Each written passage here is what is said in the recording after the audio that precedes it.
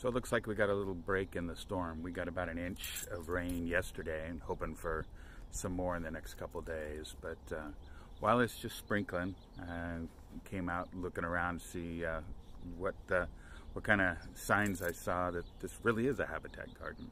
You know, habitat, most people think of as a huge space, but they can be small spaces too. You know, habitat is food, water, shelter, and space to raise your young.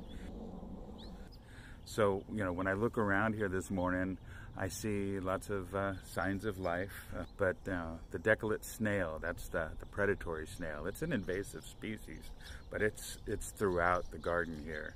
But they also feed on the brown snail, so you'd be hard-pressed to find a brown snail in my garden. So the decolate snail is an invasive species. You can see here on this map the range in Southern California.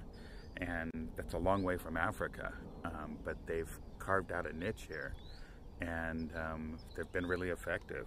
It's one of the things that happens when you get an invasive species that is able to exploit, and so it's important that we think about, you know, let's not plant any invasive species. Let's, you know, say, oh wow, that's beautiful fountain grass. Well, if it's not native, you know, the opportunity for it to just take over. I mean, millions of dollars spent on arundo eradication in the riverbeds and choking the wetlands and all.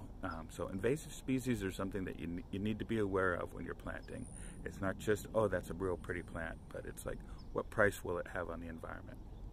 Okay, enough. Be safe, be well.